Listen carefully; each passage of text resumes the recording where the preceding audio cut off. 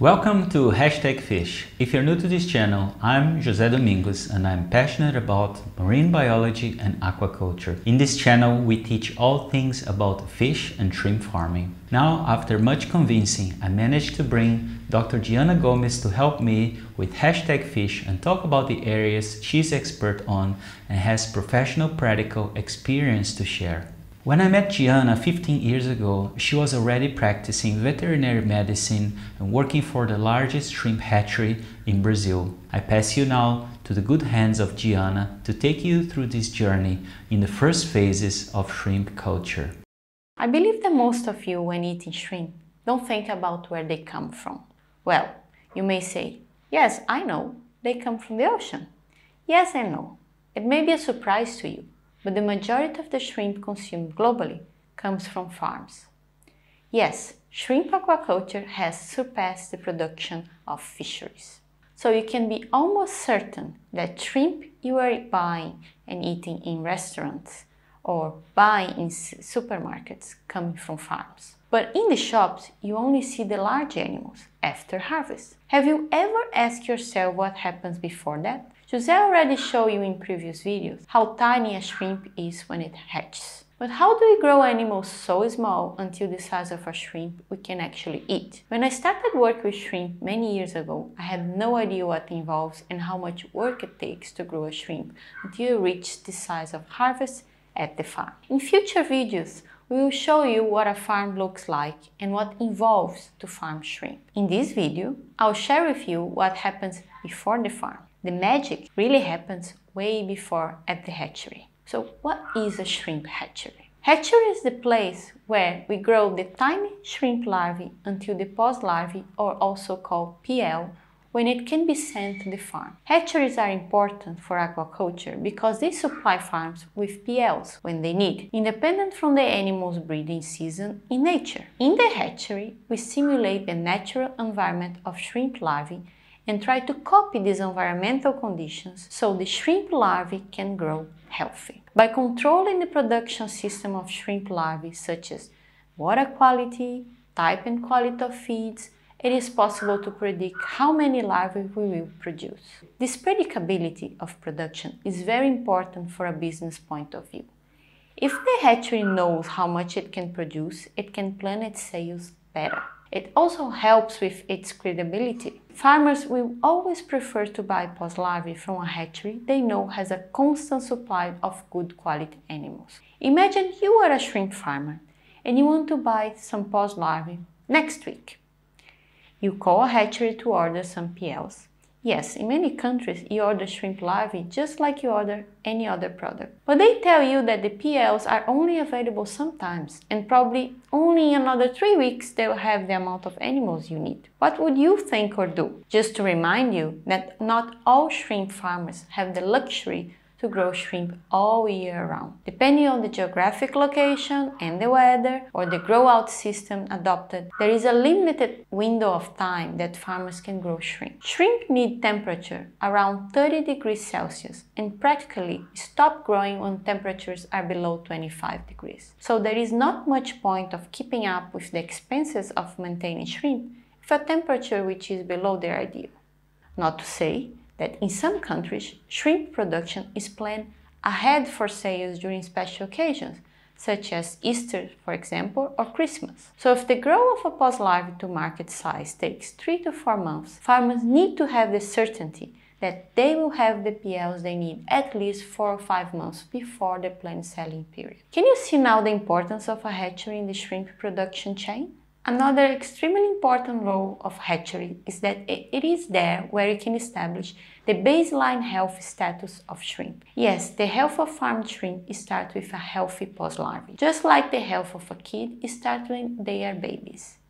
And I would go even further to say that, in reality, the health of farmed shrimp starts with the health of the broodstock, or the adult shrimp breeders used to produce the post-larvae. And that is actually where the hatchery starts.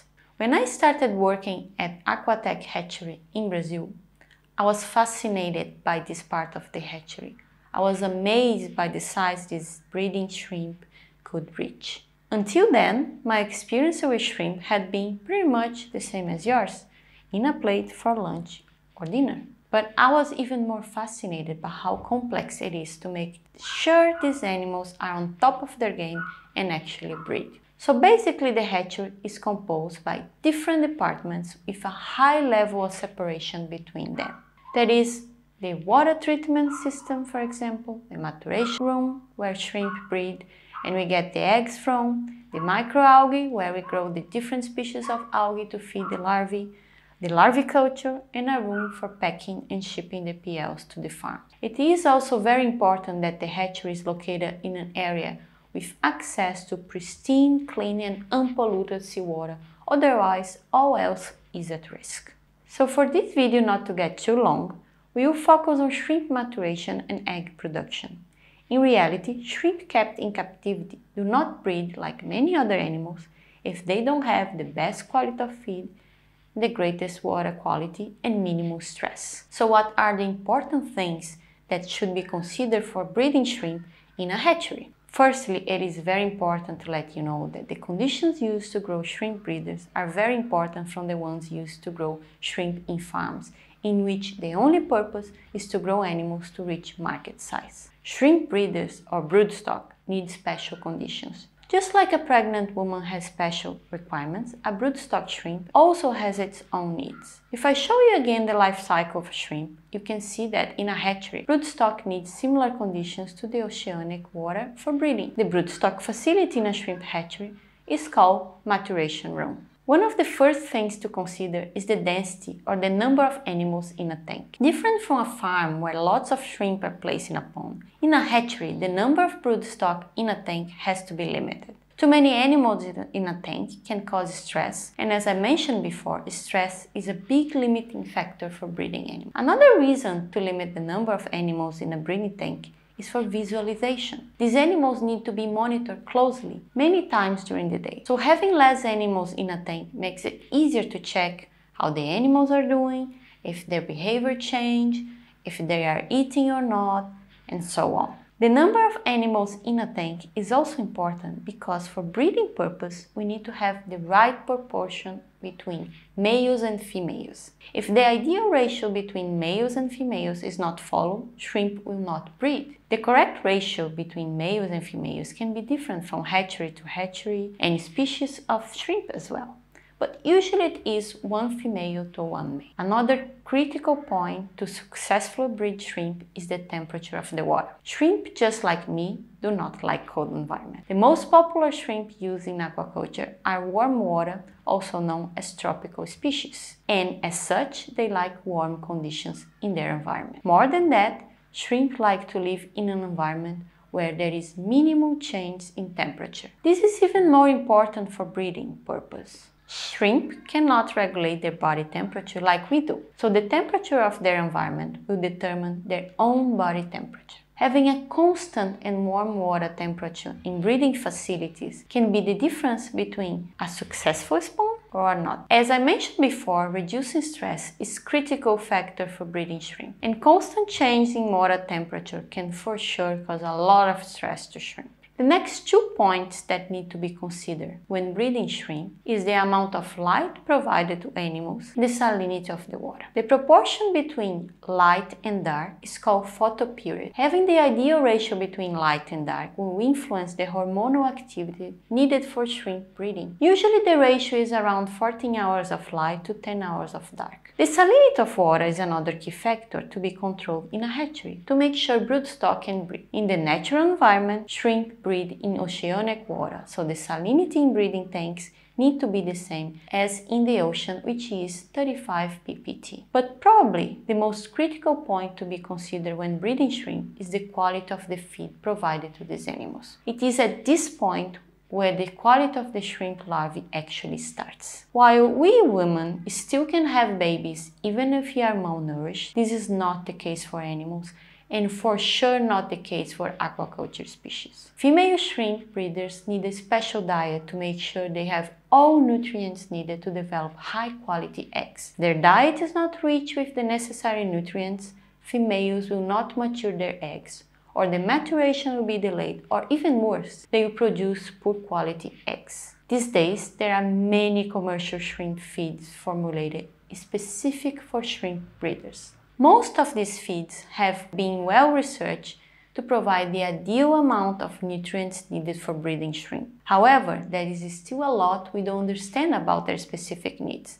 and it is not yet possible to breed shrimp only using commercial broodstock diets. They need to be supplemented with fresh feeds like mussels, squid, polychaetes, also known as bristleworms. In this video, I won't talk about the biosecurity issues of using live feeds to keep the focus on shrimp hatchery and breeding. Biosecurity is a very important aspect of this industry, so we will have a dedicated playlist called Biosecurity where we will cover this across different production environments, including fish and shrimp hatcheries. The last topic of this video is about a common practice using hatcheries to accelerate the process of maturation of females. It is called eye stalk ablation. In this technique, one of the eye stalk of the female shrimp is removed manually. When performing the eye stalk technique, the optic ganglia connected to the eye is removed and a series of hormonal activities are triggered.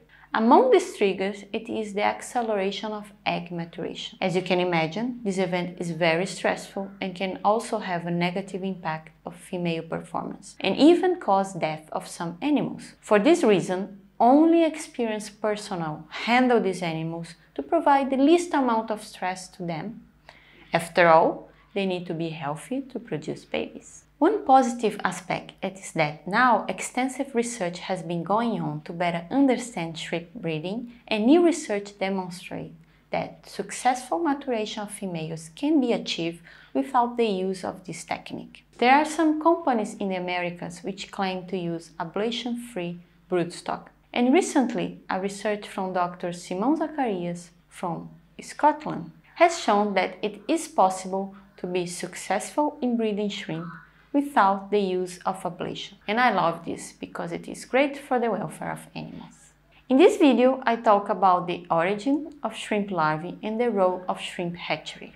I show you that the quality of post-larvae starts with the broodstock, but that is just the beginning of a long and careful process to produce a healthy and strong PL. We cover here the main topics to be considered in a shrimp hatchery for a successful production, such as density, proportion between male and female, temperature, photoperiod or light intensity, salinity, feed quality, and finally, eye stalk ablation. Next time, we'll talk about the different steps for the post-larvae production. I hope you enjoyed this video. If you learned something new, please subscribe and share this video with people interested in learning more about aquaculture. Thank you and see you next time.